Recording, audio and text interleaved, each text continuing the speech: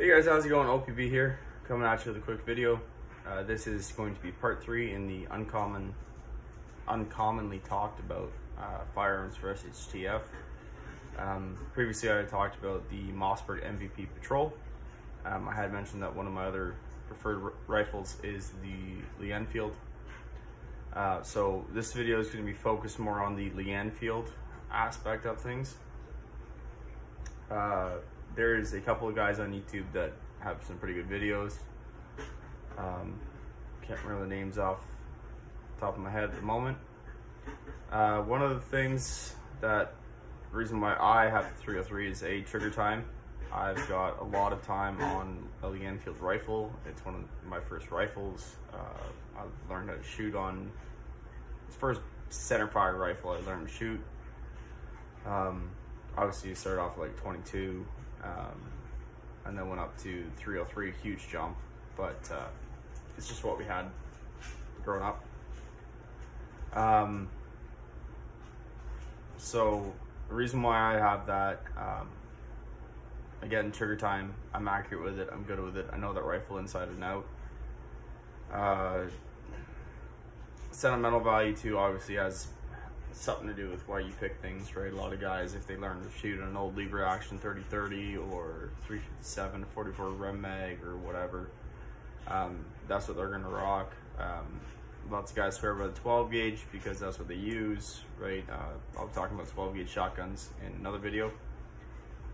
The 303 Brit ammunition here in Canada is pretty easy to find, especially if you look around a little bit.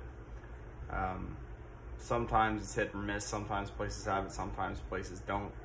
It is a bit pricey. I think it's about $50 to $60 Canadian for 20 rounds. So not something you're gonna go out reasonably anyways, and point targets with. I try to get it out once every month, maybe twice a month if I'm lucky. Send 20 to 60 rounds down range a month out of it, just to keep that proficiency there. You're not going to be shooting thousands of rounds out of this thing. It's just not financially and economically reasonable to do that. Another reason again why I went with the Pt.3, it's a lot cheaper. Here you can find ammunition anywhere from 60 to $1 a round, depending on the quality and the type of ammunition. Sorry, 60 cents to $1 a round. So it's a lot more economical to shoot as opposed to the $2 or $3 a round you're going to be spending for the 303.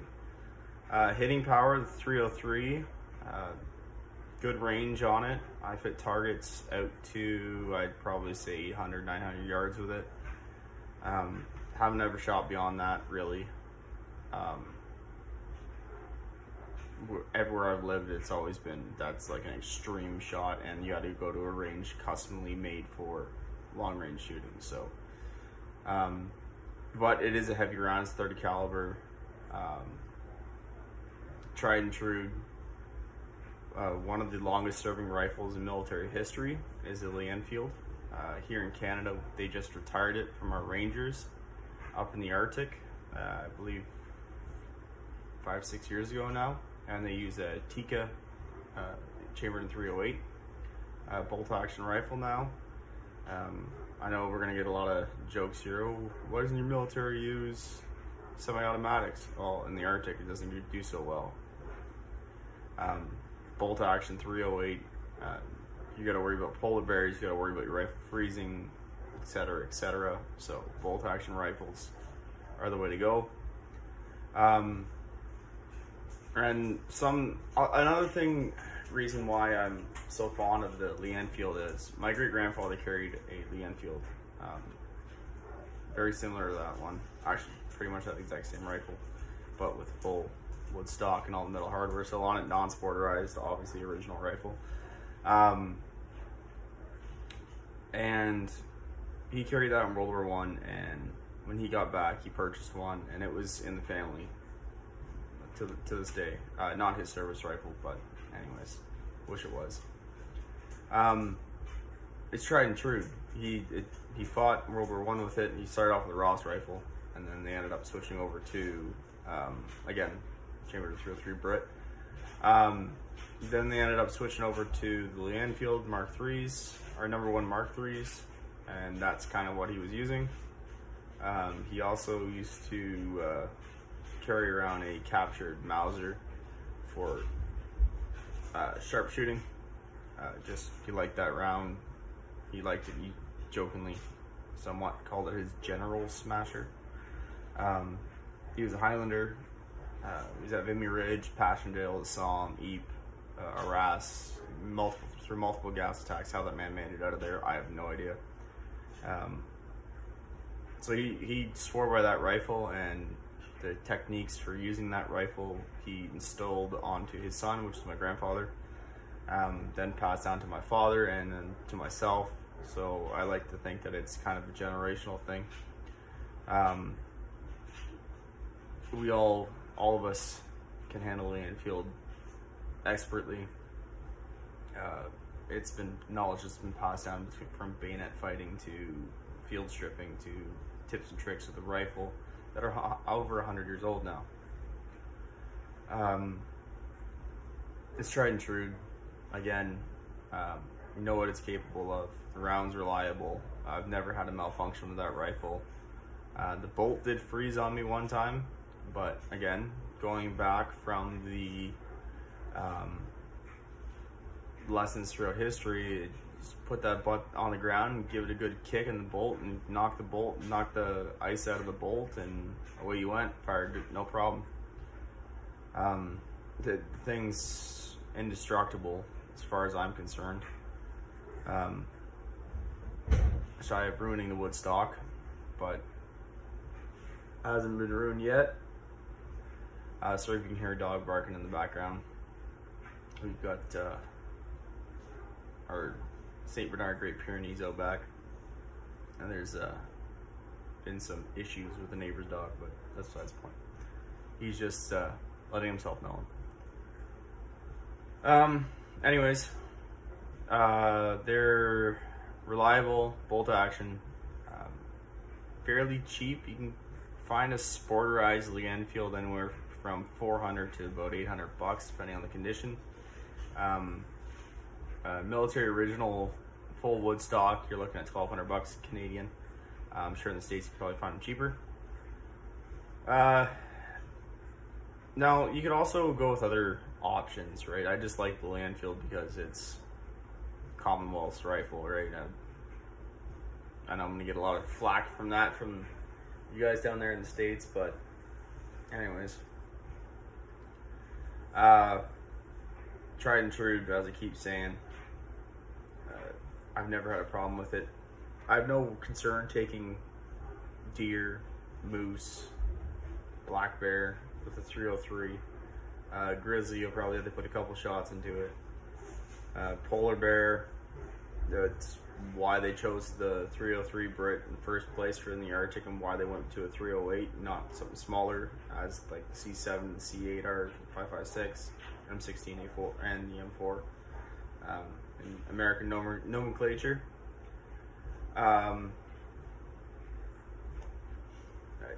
It's capable of handling all large game and medium game in Canada. So for a survival situation, having something with that wide spectrum, now I wouldn't want to shoot a rabbit with the thing. You probably nothing left with that rabbit, but you have other options, right? If you're employing something like that, you're not really going to be doing that with that rifle. I mean, you can, but it's not worth it. Waste the ammo. And yes, ammunition is heavy. That is going to be a downfall. It is a 30 caliber, so carrying extra ammunition is going to be hard. With the stripper clips, because it is designed to use stripper clips, the box magazine holds 10 rounds. It is meant to be fed by 5-round stripper clips through the top. You can remove the magazine and load the magazine separately, so you can carry extra magazines. I do. When I go out into the bush, I carry 2 extra Lee Enfield magazines. Preloaded with 8 rounds each. I just like putting 8 rounds instead of 10. I just wear and tear on the springs. Again, the magazines that I have personally own are like 80 to 90 years old. No problems with them. They work just fine. Never had a jam, never had double feed, never had failure feed, nothing. Good tension on it. They're just quality rifles and quality equipment for a reasonable price. That's honestly another big selling point of that rifle. I also carry strip clips, 5-round strip clips. Probably 8 to 10 of those, so enough for anywhere between 4 mags or 4 to 5 magazines worth of ammunition. It does weigh a lot, it weighs you down, but if you're just out using it as a brush gun, just shooting stuff in the bush, self-defense for against wildlife, whatever. Never had to use it for that, so I normally just go out and carry it. Used to carrying it with your systems. Again, pressure test your systems. The side pockets on the Condor 3-day assault pack, I recently picked one of those up. I'm trying to replace some of my older surplus Canadian Army gear with some newer stuff. Starting to have some failures with it. Again, this stuff was made in the 80s. It's plastic, it's fabric, it's going to be worn out. That's going on, what, 40 years old now? Over 40 years old, almost 50 years old. So it's an old kit. I'm starting to emulate a little bit more of the British style of webbing. I do still currently use the CF82 pattern web gear that you can see in previous videos. So go ahead and check that out with my line gear series of videos. The Condor 3-day assault pack rides nicer on your back while wearing that web gear than the 82 Rock. The 82 Rock kind of, you're not meant to wear the butt pack with it. But I do because I don't like taking things on and off all the time. It's just wear and tear on the kit first off, and it's unnecessary. I'll deal with a little bit of discomfort, it's fine. But the 3-day assault pack from Condor does sit nicer on your back with that. Anyways, sidetrack there. The side pockets on that do fit a decent amount of ammunition in them. That's kind of what I use them for. I have, I'll go over it in another video sometime. On one side I keep magazines, strip clips, and on the other side I do keep rifle cleaning kit, odds and ends in there. Just kind of evenly disperse the weight on both sides of the pack. That way you're not having more weight on this side or dragging the pack down, right? Wear and tear in your spine. You gotta think about that when you're packing your kit. You gotta make sure it's symmetrical on both sides. That way you're not injuring yourself while moving. And the rifle, the Lee Enfield, again, as I was saying, you have no problem taking anything medium game. It's a reliable rifle. Sorry for a little sidetrack there. Mine's kind of all over the place right now. I got a lot going on. I am going to be trying to push out a video every day over the next couple of weeks. I had something happen and just trying to work through it. So I'm trying to give this YouTube thing a stronger go here. So stay tuned. I'm sorry about the quality of this video, but just trying to push things out here. Stay tuned for the next couple of videos. I'm going to be going over some other things, gardening, shotguns, typical stuff, food storage, what I do for water storage, equipment, family preps. That's going to be a unique video all in itself. It's going to be a series. Seeing as how it is September, it is the national month of prep. I might start doing some daily videos. Got some pretty good inspiration from Bear Independent on that. I am going to be trying to do a topic, short form topic, probably 5-10 minute video on different topics just to graze the surface, see if there's interest. Don't forget to like, share, and subscribe. I look forward to seeing you and talking to you in future videos. Leave a comment down below on anything that you'd like to see in the future. I'll leave it at that. Ontario Preparedness Bushcraft out.